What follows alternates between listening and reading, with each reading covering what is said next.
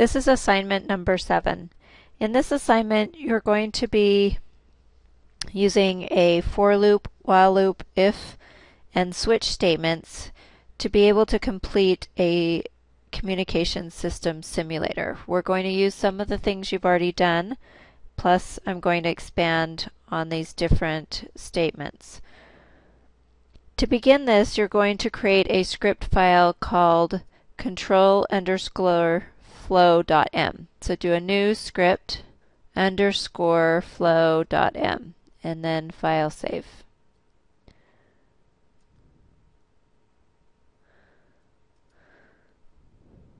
The first thing in the script file is that you're going to create a command string so that it looks like this, where you have on each row right 0, right 1, left 1, right 0. Pause the video and be able to create this in your script file at this time. Next, you're going to use what is called a for loop to interpret these command strings. So in order to do that, what you want to do is go through this command string for each line. You want to read that word or number and interpret what it means. If it's a right, you want to convert it into the number 3. If it's a 0, you want to keep it 0. Right will be the number 3. 1 will be 1, and left will now be the number 2. We want to put it into a variable called command num. So command num will look like this, where the 3 corresponds with right, 0, 0, 3 corresponds with right, 1, left will be 2, then a 1, and then right will be 3, and then a 0. So this is what you're trying to achieve using the for statement and the switch statement. So what a for loop does is it systematically will go through an array, typically is what you usually use it for in a matrix, and manipulate each element one element at a time. For example, say that I wanted to display each of these rows one after another. I could type just DISP, and then to print the first row I would do 1 comma and a colon so that I get the whole, everything in the whole row.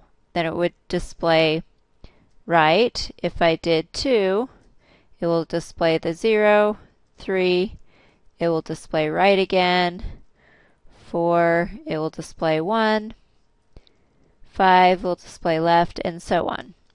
So as you see here, the only difference between each of these steps is the number here. It changes from 1, then goes to 2, 3, 4, 5. So the way to make that into a shortcut is to use what is called a for statement. What the for statement does is that it can use a variable instead of using 1, 2, 3, 4, 5. It can use a variable and increment that variable each time and do the same thing as typing out this statement 5 times, or we can do the whole amount of the command _str, which is 8 times. So the syntax looks like this, where you type for. I'm going to call the temporary variable name index. You can name it anything that you want as long as it's not another function name in Matlab. And you're going to set it equal to the range you're going to vary it from. In this case, we want to go from 1 all the way to the end of command _str to print each line out. And so that will go from 1, and we want to do it 8 times. So we'll do 1 colon 8, and then you're going to type in the commands that you want it to perform each time the index varies. So it's going to look like this. And then when you're done typing all the commands for the for loop, you're going to type end. What this is going to do is the first time it enters the for loop, it's going to set index to the value of 1. It will replace this index here with 1 and then display that first row of command underscore str. Then it's going to hit the end and it's going to go back because index is not the value at the very end, the 8 yet. So it increments by 1 each time. And so index now, after it goes through once, will now become 2. Index being 2 will replace here the value of 2 and print out the second line. It then hits the end and is incremented again to 3.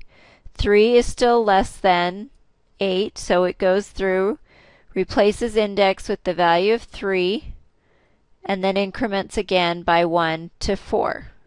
It will keep doing this till it gets to 8. When index equals 8 here, then when I end, it will increment it again by 1, which will be 9, which is larger than this value, and therefore it will stop doing the for loop. So now when I hit enter, you see here that it does indeed print out each row of this command underscore str. Another powerful thing in the for loop is that it doesn't always have to increment by 1. If I want to increment it by every other row instead, I can do the index equals 1, and then I can do an increment of 2 to 8. This is just like we've done in the array when you set the increment from the start value to the end value with the incremental value in between in the middle. You can do the same thing with a for loop. So here, when we display it, it's going to print, the index will first be the value of 1, and then it's going to increment it when it reaches the end. Instead of by the default of 1, it will increment it by 2 more, so it will give us the value of 3 for index. And then 2 more after 3 will be 5, and then 7, and then it will be 9, which will be greater than 8. And here you see, so it printed the first one right, then left, then right, which is the first row, the third row, the fifth row, and the seventh row. Once it reached the value of 8, or the value of 9 in this case, it saw that it was greater than 8 and therefore stopped doing the loop. So this is how you're going to implement the for loop. What you want to do with the for loop is go through the command string, command underscore str, and you want to create this command underscore num by first looking at each row, comparing that row. If it's a 0, you want to keep it 0. If it's a 1, you want to keep it to be 1. If it's left, you want to change it to 2. And if it's right, you want to change it to the value of 3. To do that, you're going to use what is called a switch statement. A switch statement will look at a specific line. In this case, we want it to look at the command underscore str line. And let's say that we want it to first just look at the first line. So it's going to look at the first line in command underscore str. To do the line, I do 1, comma, and then everything on that line. So after the switch statement, you're going to type, it's called case. And since we're talking about character strings in the command underscore str, you need to put a single quote. So when it's a 0, we want a temporary variable to be equal to 0. If it's a 1, then I want to set it equal to 1. If the case is that it is left, I want it equal to 2. And if it's right, I want it equal to 3. Once you've typed in all of your cases, you want to put in an otherwise statement where you can display just an error or display something so that you know that it didn't enter any of the cases.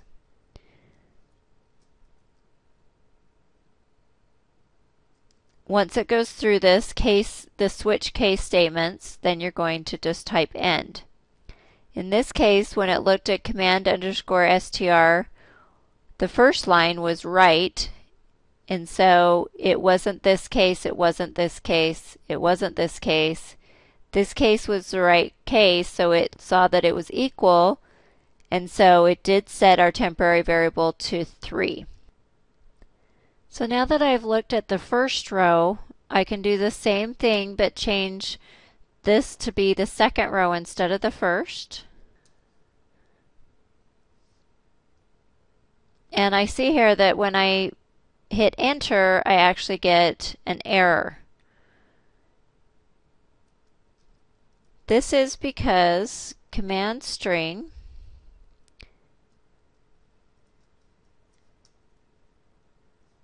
has the value of 0 here, but if I do size on it,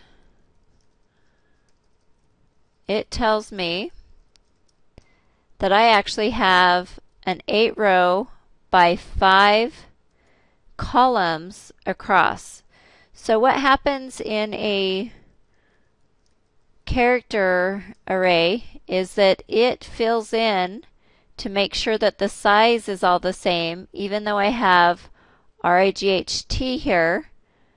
It fills in the rest of these. As you can see, I can highlight them as spaces. So I want to get rid of all those spaces so that it just looks at the 0. I can see also that it is indeed a space by typing in command str. If I do 1, 5, I should get out, this would be my first element in the first row, my second column, my third column, my fourth column, and T will be my fifth column, so I'll see a T here. When I do the same thing for the second line, or even if I do it as the second column, so second row, second column, I see that the answer, there's just nothing there, and it's because it is just a space. So I don't visually see it, but that's the reason why it wasn't entering in the switch statement correctly, and I got an error here instead because it came in and did not match up the case statement being 0 with the actual 0 there. So there is a command to remove from the line any blank spaces, and it's called deblank, and you can type this in just front of it, and you're going to put a parenthesis on the end. And again, I'll look at this as the second row. And when I hit that, the temp variable is now set to 0, which is what I want because command underscore str on the second row was indeed a 0. So you can see here now that I want to go through each of these rows. I've systematically just showed you for the first row and for the second row, I would have to type out that entire switch case statement each time I look at a row. What I also notice is that the only thing that changes is this number here. It changes a 1, 2, 3, 4, and we'll go through the whole thing up to 8. So I can create a for statement to be able to do that instead. I'll put that index variable as the number here. So I'll replace that number with the index variable name. The other thing that I want to do is this temp variable, I want to make sure that I keep appending it in each of the loops so that I end up with it having appended on each time the new number. So we'll go up to 8. So the right will go here, and then the 0 will go here. So in my four statements, my for statement, I want to just make sure that it includes the index will go from 1 to 8, so it goes through each of these rows. I want to look at each row individually, so the index on that is going to be the row, and my switch statement will therefore be inside the for loop. Once I end the switch statement, I want to make sure that I put that temporary variable into this command underscore num.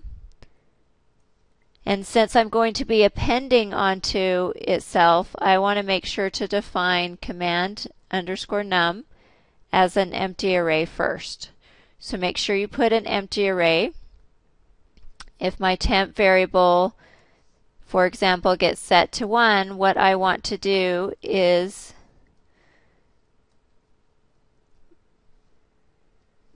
put whatever I've had previously on command underscore num and then add on my temp variable. If temp now becomes 3, I want to make sure that I include it. I want to just make sure to include it again. And you can see here that each time it would then append on what I previously had. So pause this video and create this for loop with the switch statement so that you can create this command underscore num. If you implemented this correctly, your command underscore num will look like this: 303-12130. If not, continue to debug it until you are able to get this in correctly. The next thing you want to do is create code words. So these code words, it's a 4 by 6 array of random ones and zeros. You can do this as you've done previously in the previous assignments by using the rand function to create a 4 by 6 array and then comparing it to 0.5. Otherwise, you can use any other way to create a random 4 by 6 array of ones and zeros. The next thing you're going to do is use this code words along with command underscore num, and you're going to create a command code. The command code will be 48 bits long. To create command underscore code, you're again going to use a for loop. The for loop is going to index this array here of command underscore num, so it will use first this value, then this value, this value, this value. So it will go from 1 to 8, and at each time it's going to take the value. It will start here at the index of 1, and what you want to do is, if this is a 3, you want to put in command code the 4th line, because Matlab always starts at 1 and not 0. So this 0 we need to change to a 1. So increment everything on this by 1. So if this value is a 3, it will get this line here and put it as the first 6 bits in command underscore code. Then the loop should go back and increase the index by 1 so that it then looks at this value from command underscore num. It sees a 0. You need to increment it by 1 to then have this row. This row will then be appended onto the value it previously had in it. So just like before, you're going to keep appending on the row in code words that comes from the value here plus 1. And you'll do that 8 times to be able to get the complete command underscore code with columns from 1 to 48.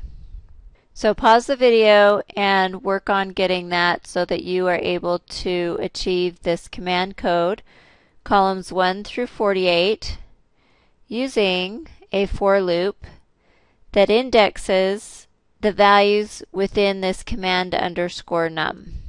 After you get that, you're going to create this noise array. The noise array is going to be from 1 to 48. You can use rand_n to create an array of 1 to 48 values and compare them to 1.5. If the value is less than 1.5, then the noise should be a 0 in that location. If it's greater than 1.5, then you should have a 1.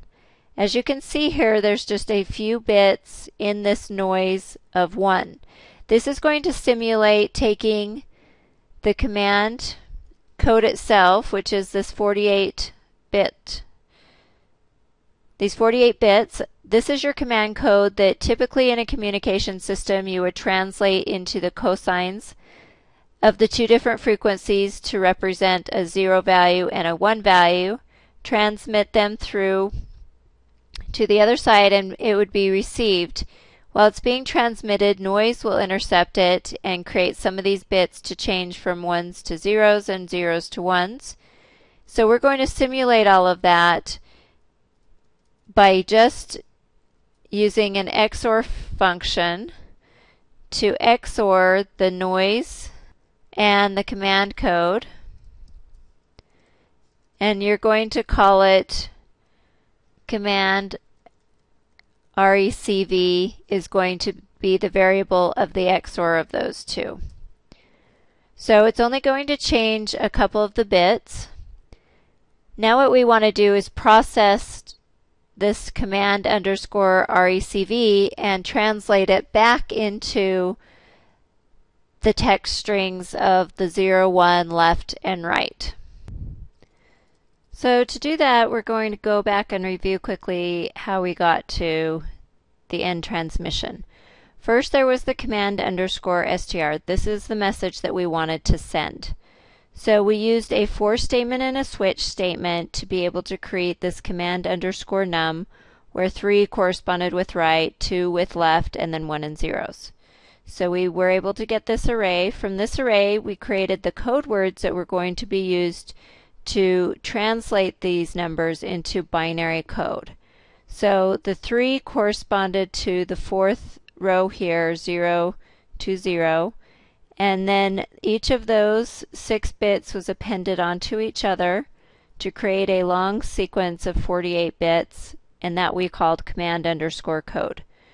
With command underscore code, we added in the noise and had the command underscore receive.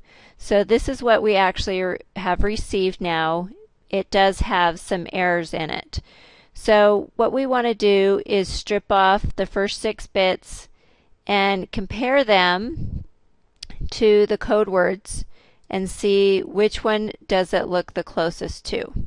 This is what you did in assignment number 6. So this is the code from last time, assignment number 6. So it's going to be similar to what you're going to want to do. The difference is that your quant underscore array is going to be the 6 digits that you get from the command underscore recv. So you'll replicate them 4 times and then compare and get the Hamming numbers. So the Hamming numbers, recall, determined the number of errors that was the difference between quant array and code words. So in this case, the minimum differences turned out to be, there was 1 difference, and then all the other 3 had 4 differences. So 1 is going to be the minimum differences, and that is in the location of the array in position 1, which is going to correspond to the first row in code words. So the syntax to do that, so you have value comma index is equal to the min of Hamming underscore nums.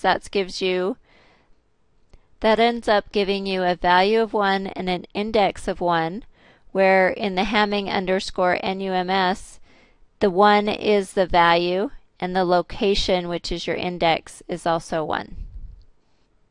The command underscore recv is the 48-bit data that has been received, and it does contain the noise.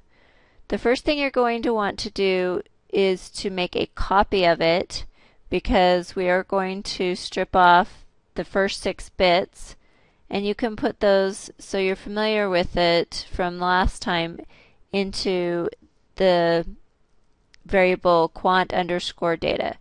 So that is going to be the copy from 1 to 6. That will give you the first 6 bits. So now we want to take the command, the copy, and remove off of it the first 6 bits. So one way to do that is to type 7 colon and then end, and that will be to the end of it. So now we have the 48 minus the 6 we just took off, and now we have the quant data.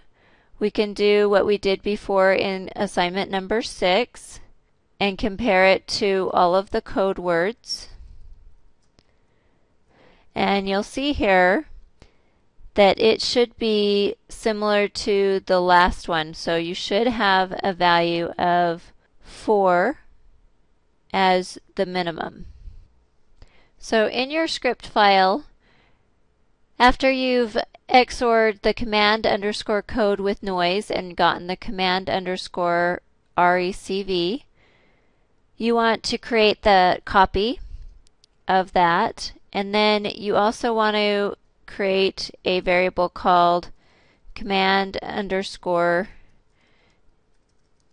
dec is equal to an empty array, and a command str recv is equal to an empty array.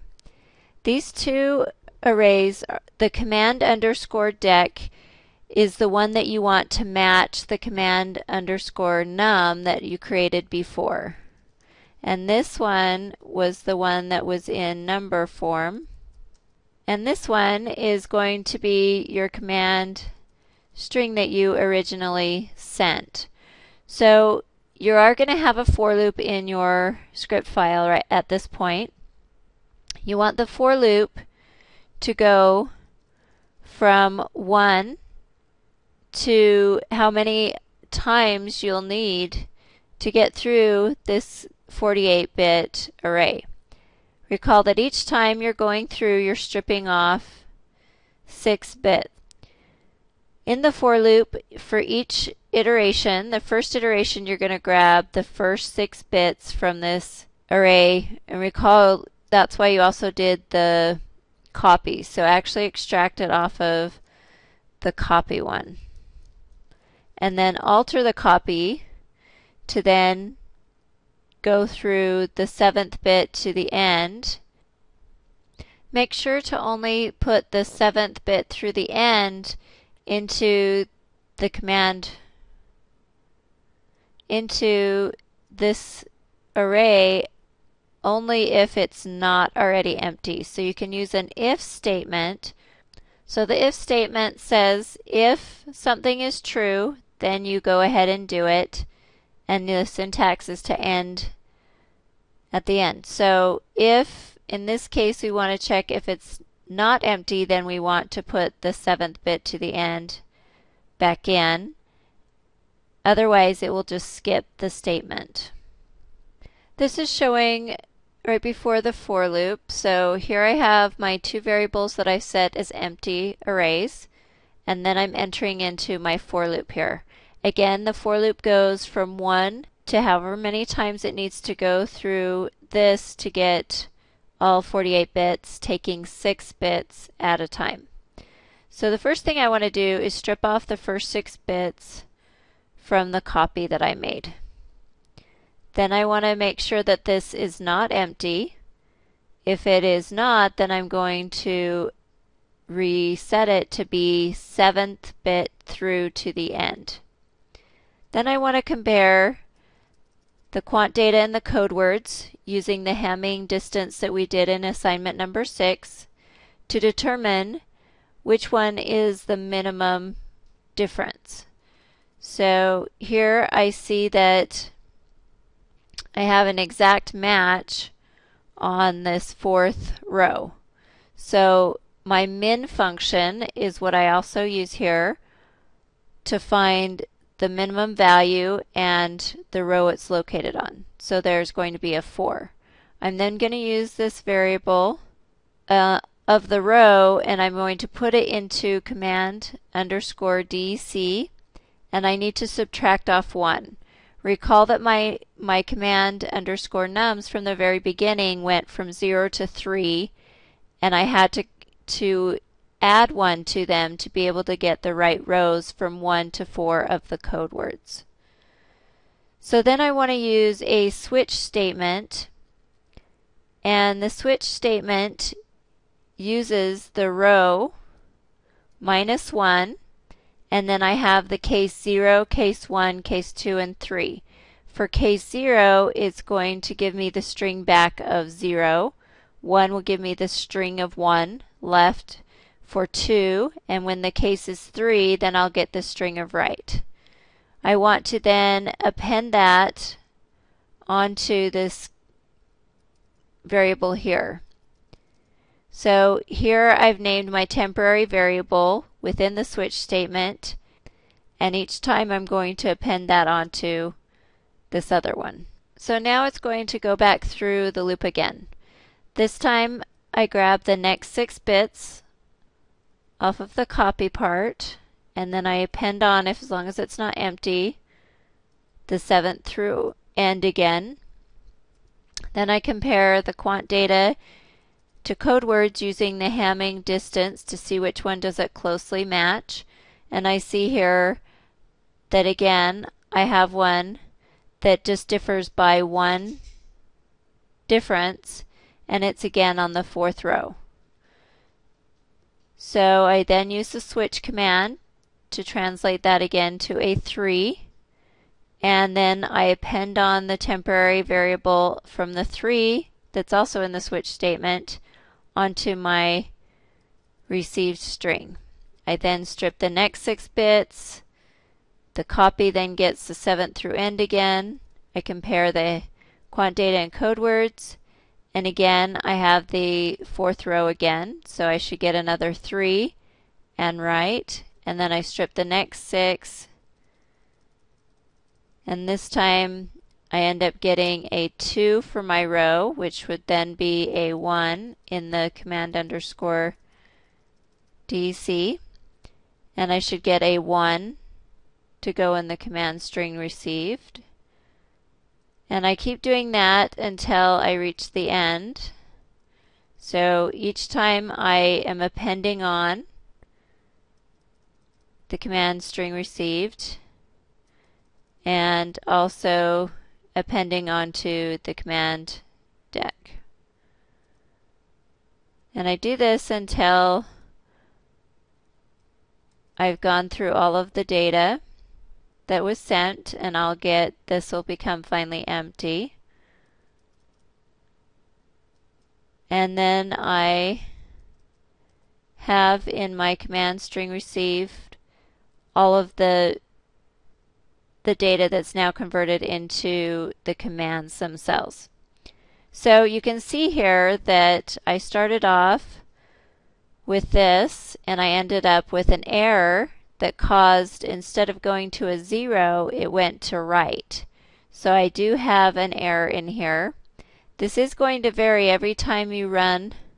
One thing to note, if you use the clear function, that will clear all of your variables, and CLC is used to clear the command window.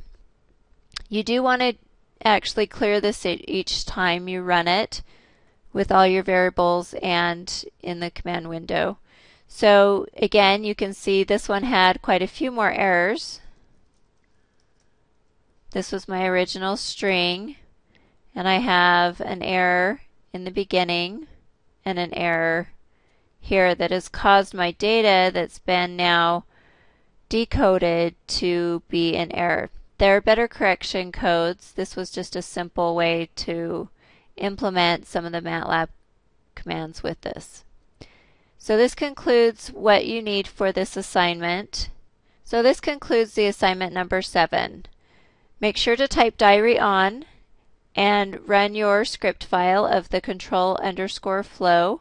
Do diary off and email the files of the diary file and the control underscore M